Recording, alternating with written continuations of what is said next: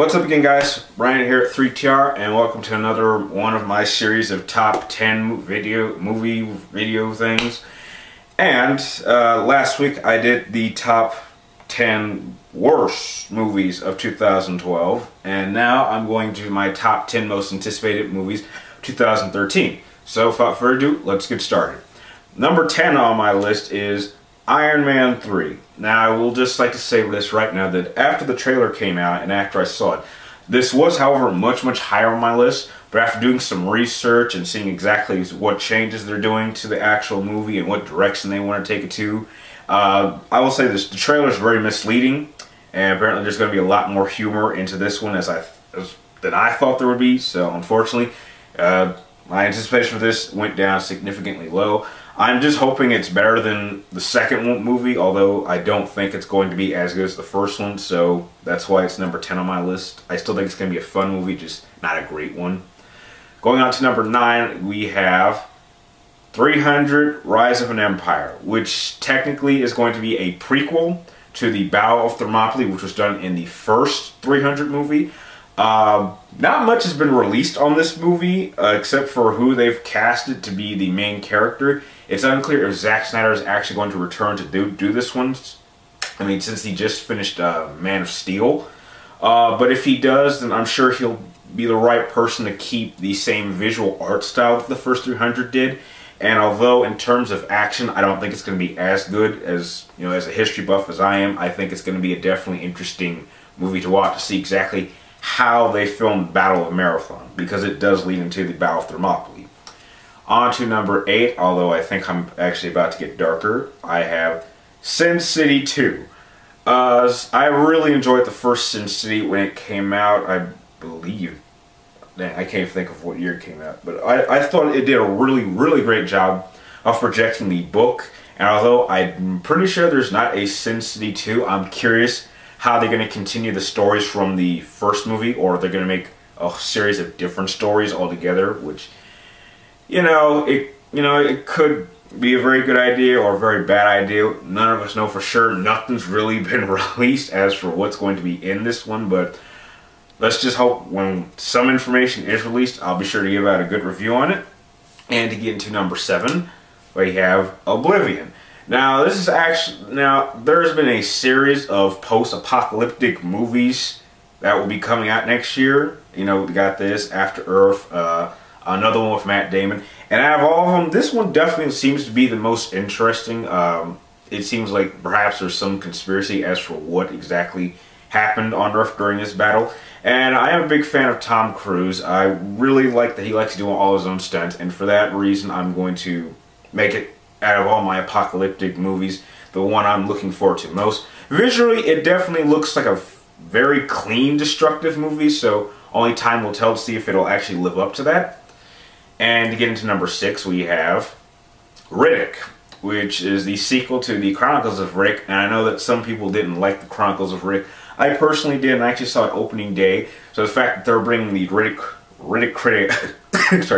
character back to do another movie, I'm interested in what direction they'll take it, since, last we left him, he was the king of an army now, so hopefully we'll try to go back to our roots, although that's very unlikely. I'm just hoping it's a good action movie with a decent story to keep us entertained for maybe an hour, 2 hours at most. And heck, you can't go wrong with the greatest convict in the galaxy, so. On to the next one, which we have is World War Z. And this is looking like it could be a very interesting zombie movie. However, I really don't like how, from what I can tell, all the zombies are going to be CG.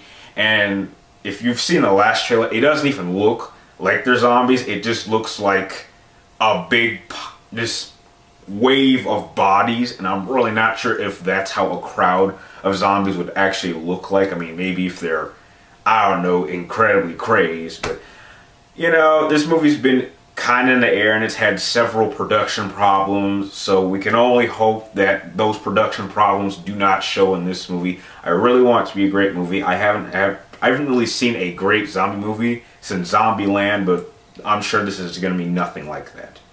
On to the next one, we have Pacific Rim. This seems like it's kind of a throwback to old, like, some old childhood memories of mine. For those of you who watch Power Rangers, the idea of having a bunch of people get into suits and control these giant mechs and fight monsters. But it looks like they're kind of throwing a Godzilla type feeling to it. So this visually looks like a absolutely just wonderful looking movie. I just hope that the battles are entertaining, because from what I've seen, it looks like it's not unclear if they're actually in these mechs or if they're just controlling them from another location, which would definitely take the suspense out. But yeah, I think I'm going to enjoy this the most, simply because it's just going to be a reminder of old movies I used to watch growing up. So hopefully Pacific Rim will live up to that. And on to the next one, we have Wolverine. I've been much more of an X-Men fan than a... Sorry if I got darker. I've been looking forward to Wolverine for a while, although I think the Wolverine Origins movie was pretty disappointing. I can only hope that this takes it in the right direction. And it better be rated R, because Wolverine is the only character you should be doing a rated R movie for in the Marvel series, next to Blade, of course.